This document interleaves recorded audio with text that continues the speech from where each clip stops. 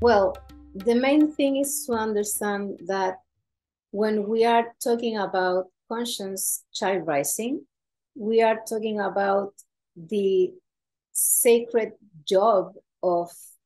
being a parent or taking care of children. And that's the most important job that you will do in your life. It doesn't matter if you are like the CEO of a very big business, but if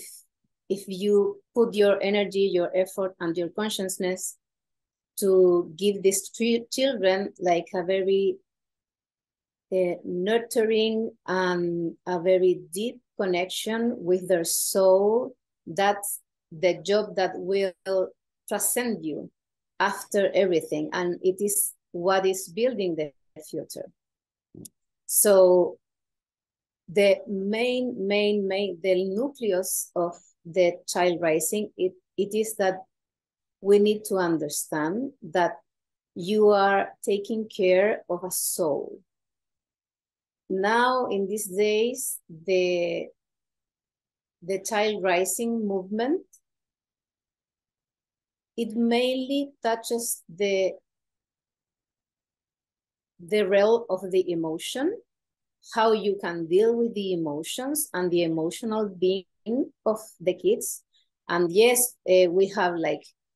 many information about how to take care of the body of the children, but for us, the very different way in which we do the nurturing and the taking care of the children, it is the essence that we are taking care of a soul. And the main job that we have, it is that this little baby that we have in our arms, that it is the recipient of the soul, we need to give them the path, nurture the way, so they can continuously be connected with their soul, with their infinite being.